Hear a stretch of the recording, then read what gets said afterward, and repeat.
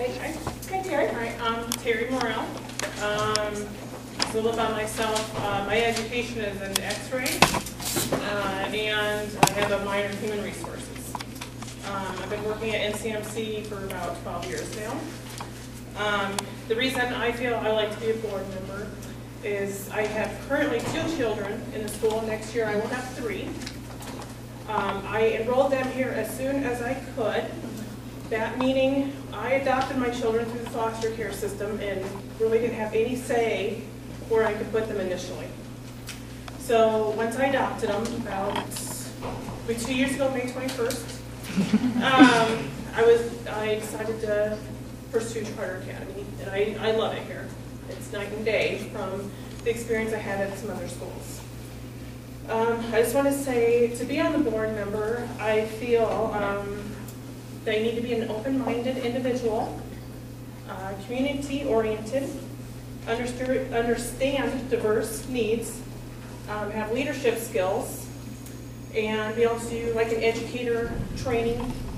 And what I forgot to say, in my position now, I do a lot of educating and training. I'm a PACS specialist now. So I support the X-ray system, where all the X-rays go onto, and the dictation system, and that kind of stuff. So I had a lot of end users that had issues, and I have to help them. So I have a lot of that experience.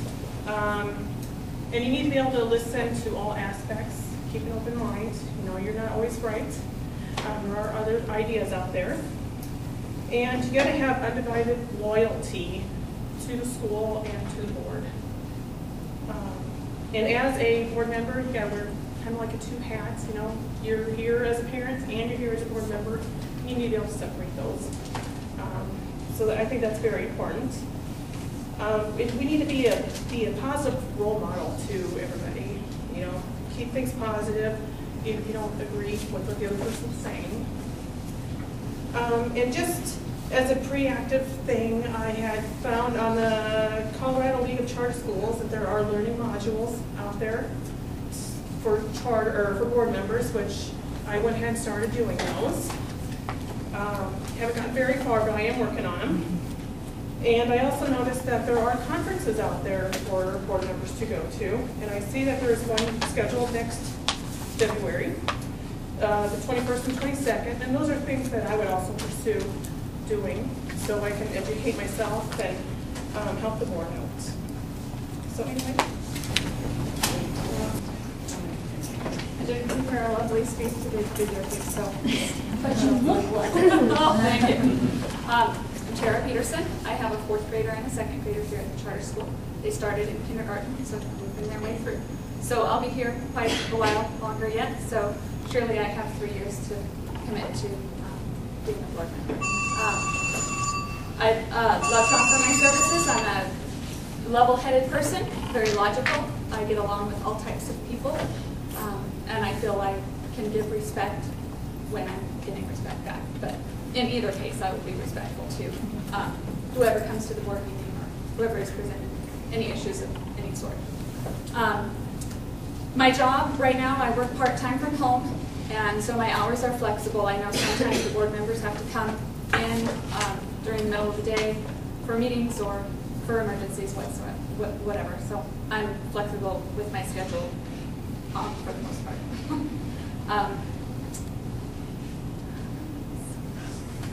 I'm just awesome.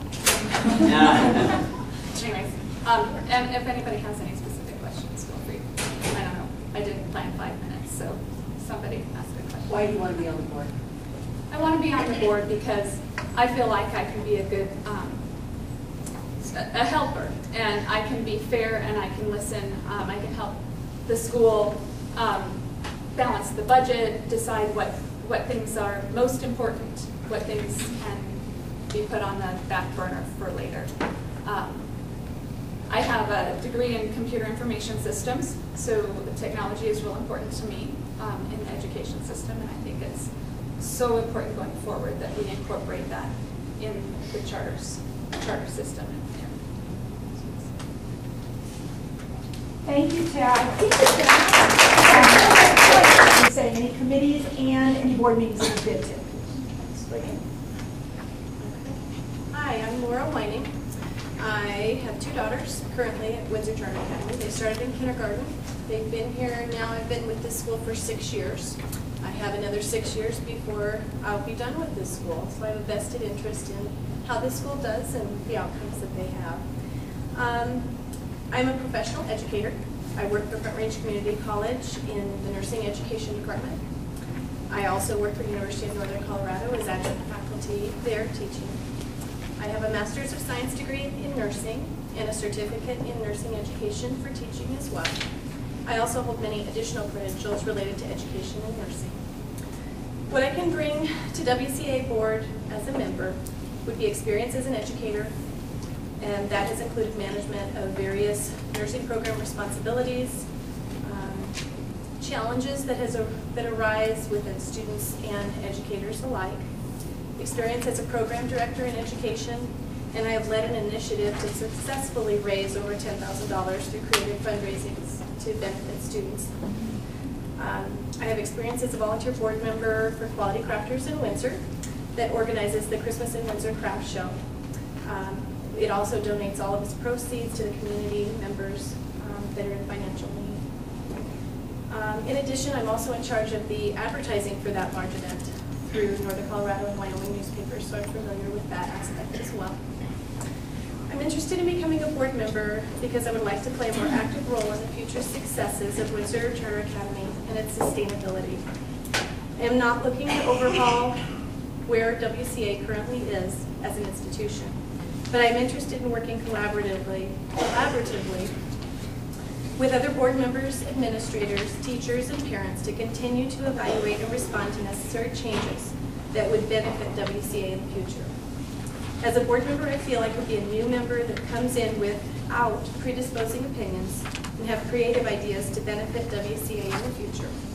I believe in listening before taking action and always treating others with respect, and this is how I would like to participate in the WCA board. I feel like I have a lot of experience and creativity to assist WCA in meeting its goals that are set for the future. I have attended several of the board meetings and been involved in committees that have I've been involved in the education committee over the years. Parent meetings, obviously, I try and attend, and that answer your question? I guess that's all. Thank you.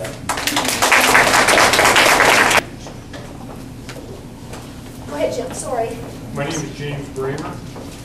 All my life I've been called Jim, and sometimes my wife calls me other things too.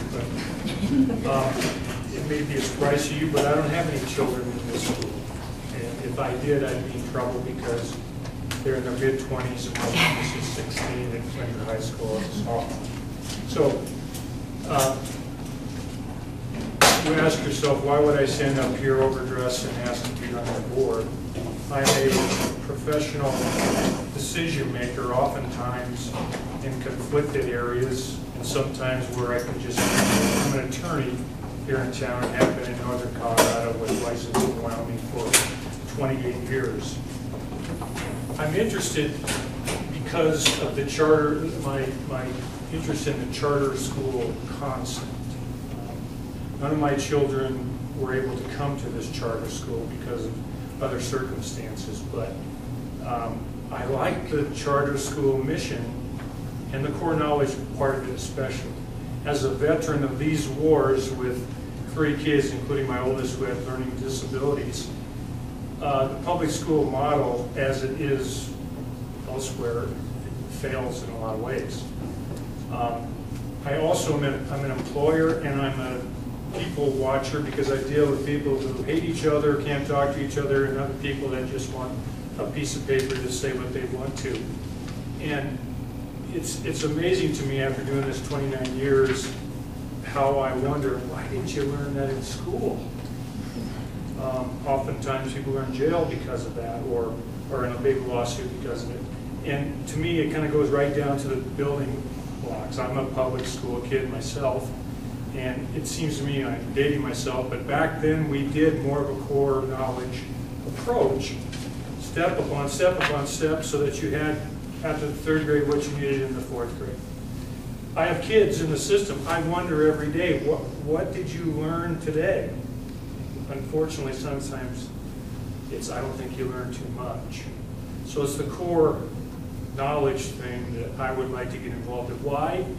I've got, as you know, I've got 2 out of the nest and 1 on the edge of the nest. And I find myself getting into things like this where I try to volunteer to give my experience, my training to that attitude. And one other, I guess it's a cheerleading point, but as I see it, I've been to a board meeting or 2.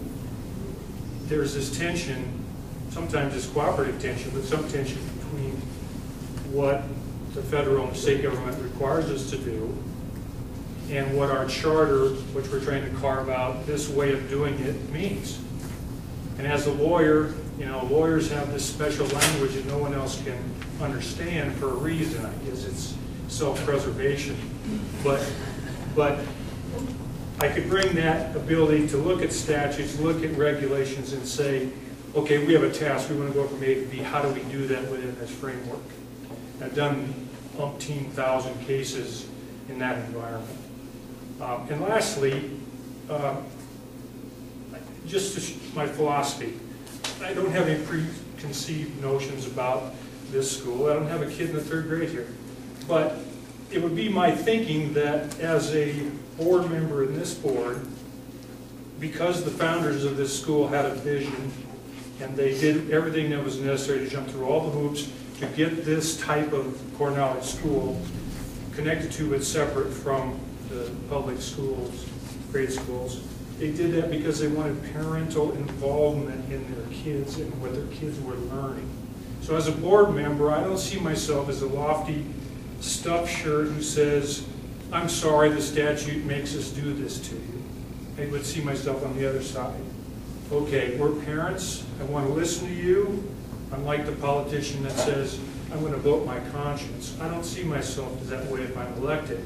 I see myself as someone who will listen to you and see if we can go that direction to make it work. Of course, under the laws, under the restrictions, anything else that we have to do to keep the charter going. So that's how I would look at any board decision. I mediate cases where I'm putting 2 heads together very often. I hope that a board wouldn't be contentious, but the last point I would make is that I've learned over all these years that people don't like to debate because they think they're fighting. My philosophy is to recognize that you can debate, be civil, and come to a better conclusion, in this case for the Academy's mission, by allowing the debate to occur because the better decision comes from it. I don't know if I answered all the questions. I've not been on any committees here, obviously. I've seen a board meeting in this context occur. I've seen many board meetings. I acted as a parliamentarian in a lot of board meetings, you know, hundreds. I've been on the Fort Collins Base Camp Board, which is an outgrowth of the, we attempted to get a YMCA in town. It didn't happen, but the base camp is before and after school enrichment program that took off and had some rocky road at the start. We did that in the evening just like I do this job. Youth baseball, and you know, again, I did youth baseball, I did all that stuff when my kids weren't in it. My kids never were in base camp. It's kind of one of those things where I didn't want to have a conflict of interest or want to push my kid. And so here I am now on the other side at 50, getting myself back into the community to try to do that. Thank you. Thank you.